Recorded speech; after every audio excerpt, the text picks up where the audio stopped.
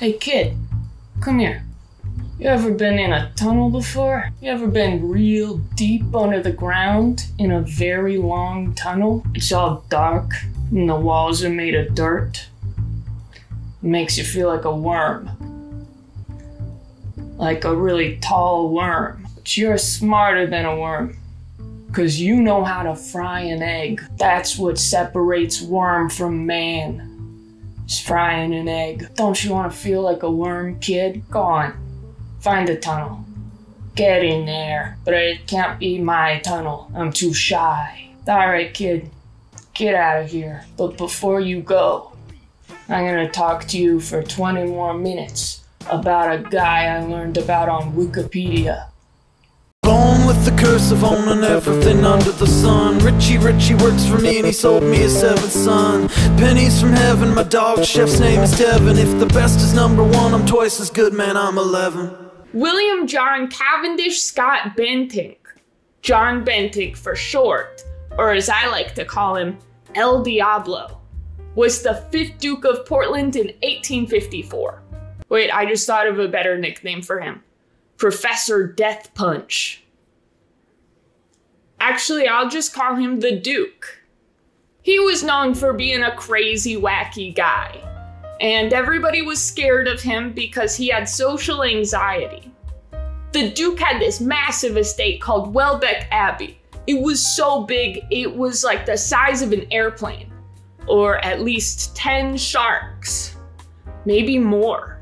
And he basically didn't use any of it. But there were so many rooms. There was a library. He took all of the furniture out of the estate and he painted all the walls pink. But he spent 100% of the time digging tunnels underground and building this elaborate maze for himself that spanned over 15 miles. So for this, he earned a spot in the Neurodivergent Guy Hall of Fame, alongside other historic icons such as Isaac Newton, that gorilla that knows sign language, and White Jesus. On top of that, he painted all the walls in the tunnels pink too. So he's also in the Hall of Fame for neurodivergent gay guys, with Isaac Newton again and our old friend Pope Boniface VI. Now that's a Katie callback. The Duke never wanted to meet anyone, he never wanted anyone to come over, and he didn't even want anyone to look at him. All of the employees were instructed to never acknowledge him at all in any way forever.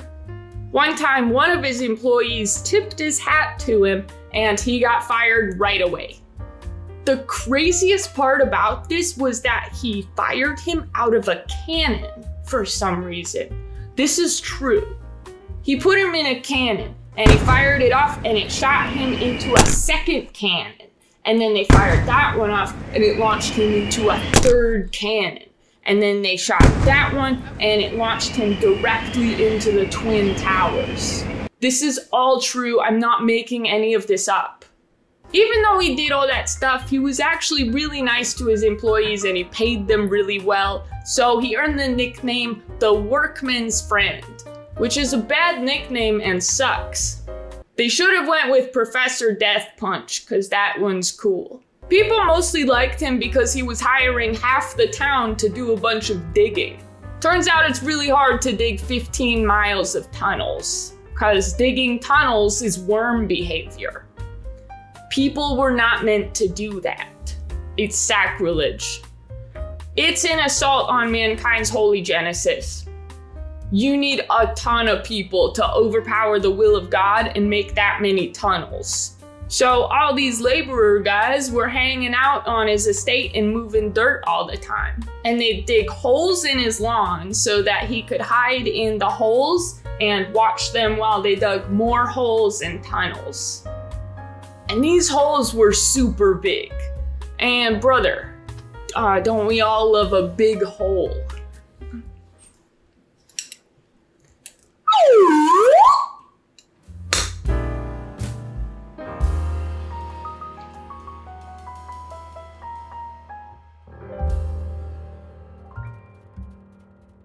Some of them were so big they had full trees growing in them with a big glass roof above. In the tunnels, he had gardens, he had a library, he had a ballroom with a big hydraulic lift. He had a freaking roller rink. And there was a private tunnel that took him all the way to the train station, which I think it's probably far away. So some of these workers were like, hey, what are you gonna do in the tunnels? And whoever said that got fired. Probably out of a cannon, because that's what makes sense to me. But if you were a good little boy who kept your fucking mouth shut about what went on in the tunnels, you'd get an umbrella, a suit of clothes, a top hat, and a donkey, which is a pretty fucking sweet deal. I would have put the hat on the donkey. And the guys all got access to healthcare. It's hard to say if that's a good thing or not, because doctors back then were basically lumberjacks for people. These guys had nothing else to do all day outside of digging holes, so they just talked about the Duke all the time. All these rumors spread because everyone was working for him and he was weird, and they never saw him at all because he was, let's face it, jacking off in the tunnels. If you think he was doing anything other than jacking off in there, then brother, you're a damn fool. He never wanted to talk to anyone. He just wanted to spend his entire life alone in his goon cave. So all of his instructions and correspondence to anyone were sent in writing. He had his servants bring him his food on this little tiny train that ran on rails through the tunnels. And he insisted on there being a chicken roasting all the time, 24/7. If there was not a chicken roasting, he would lose it. He would get violent. He would start hitting people because he was mad and he needed a chicken roasting. Other than that, he was a normal, happy guy. The Duke also mostly only went out at nighttime. And he would have a lady servant walk 40 yards in front of him and carry a lantern to make sure nobody ever saw him or tried to talk to him or touch him at all. If he did go out during the day, he would wear 2 coats with extremely high collars, and he'd wear a really tall hat and carry a huge umbrella. So if anybody ever tried to come up to him and look at him, he could hide behind his umbrella and say, "Go away, I hate you. Oh, I hate you so much. Get away from here. Leave me alone. I'll kill you. I'll kill you with my mind." And then he would use his mind powers to levitate them into the air and throw them through a brick wall. But they didn't see him pretending to do that because he was behind the umbrella and the top hat. The Duke was really fucking weird. So people had a lot of fun gossiping about him and trying to find out why he was weird. There was a theory that he was a madman. Honestly, I don't think he was a madman. I think he was just an insane guy. He doesn't seem like he got mad that much. I mean, there was the chicken thing, but that's kind of it. Some people thought he was really ugly and embarrassed about his gross, ugly face. And some people said he was actually having sex orgies all the time. Personally, I just think he was jacking off too much, and that did something to his brain that caused him to become weird.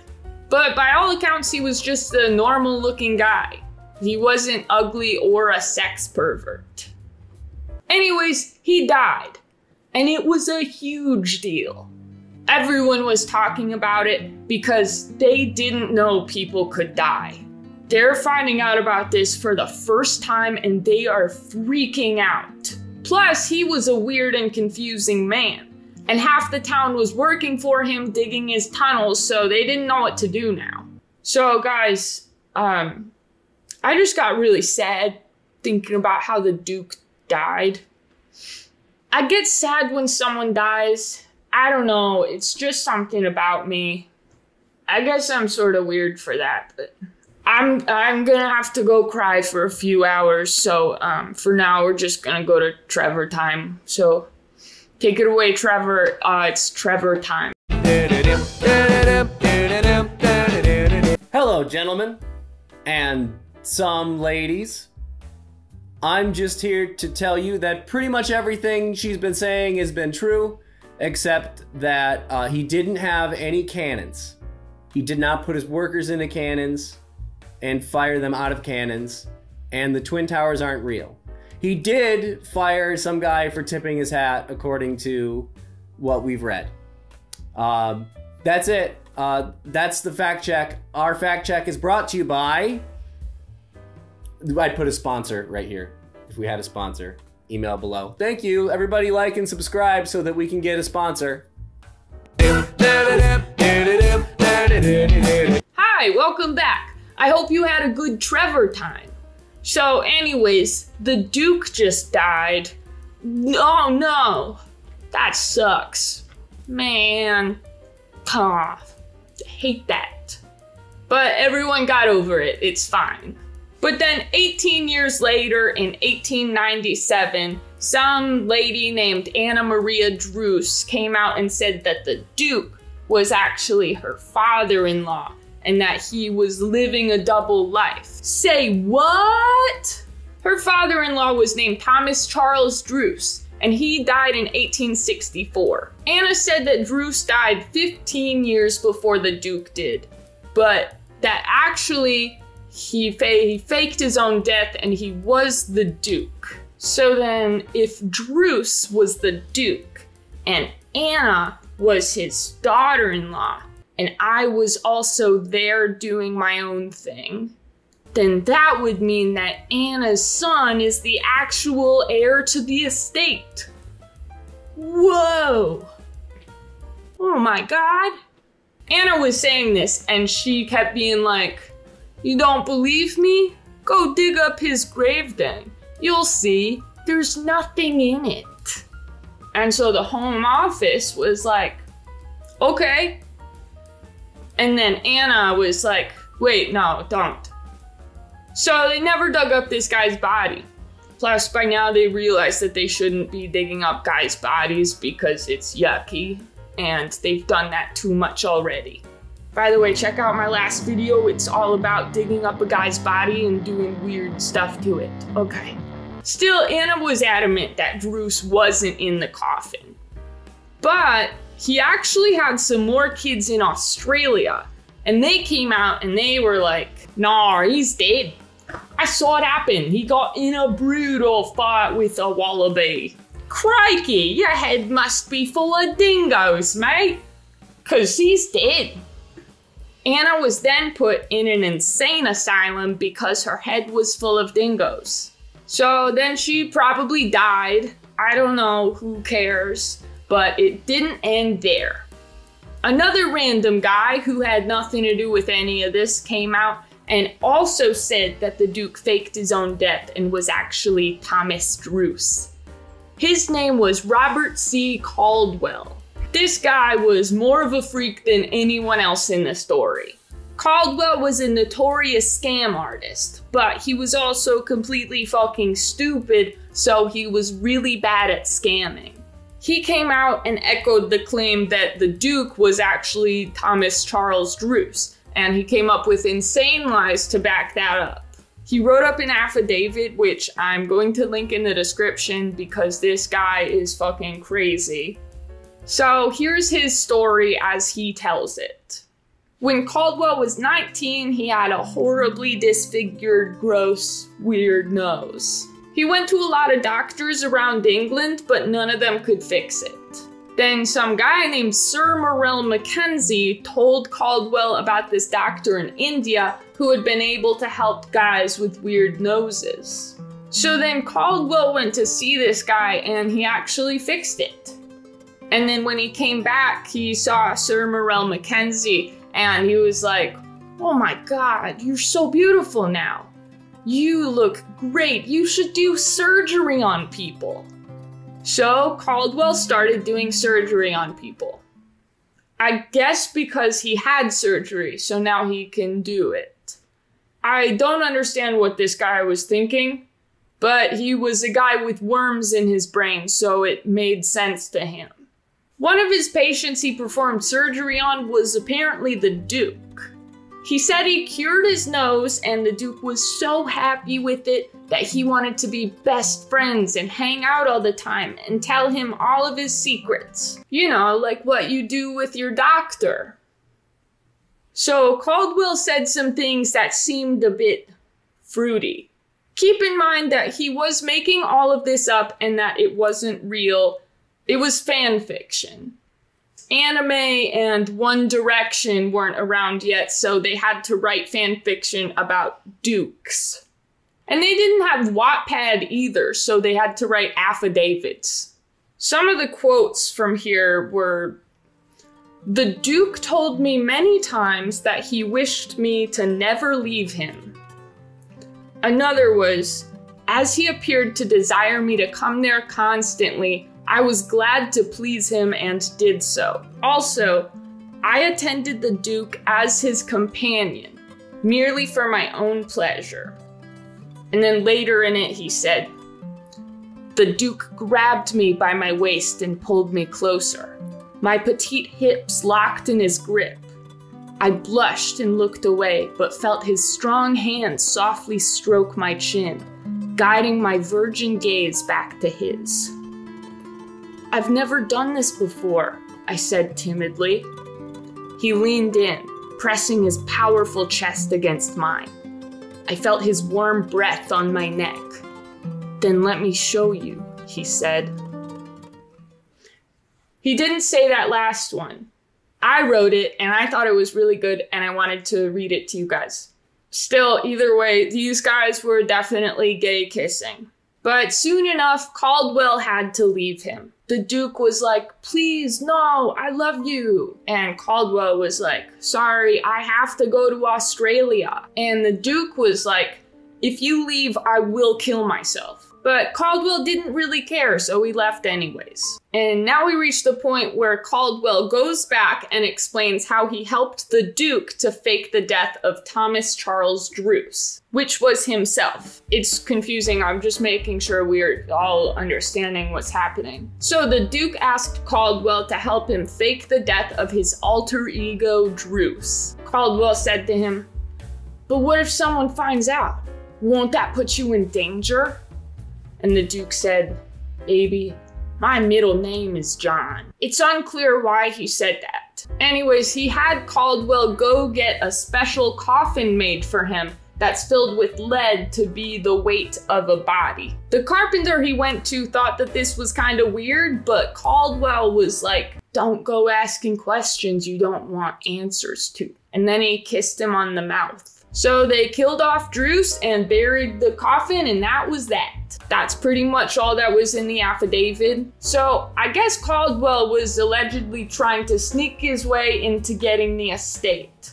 But that wouldn't make sense because if his story were true, it would still go to the lady's son. But his brain was stupid, so all of his ideas were bad. He testified this story in court. His only evidence being 2 pictures of Thomas and the Duke, and he held them up side by side and said, "See, don't they kind of look similar?" But that evidence was so bad that they declared him insane and put him in an asylum. They did eventually dig up Druce's coffin, like 10 years later though, because people wouldn't shut up about it, and it was annoying. And when they opened it up, what was inside shocked everyone. Just kidding, it was Druce. Obviously.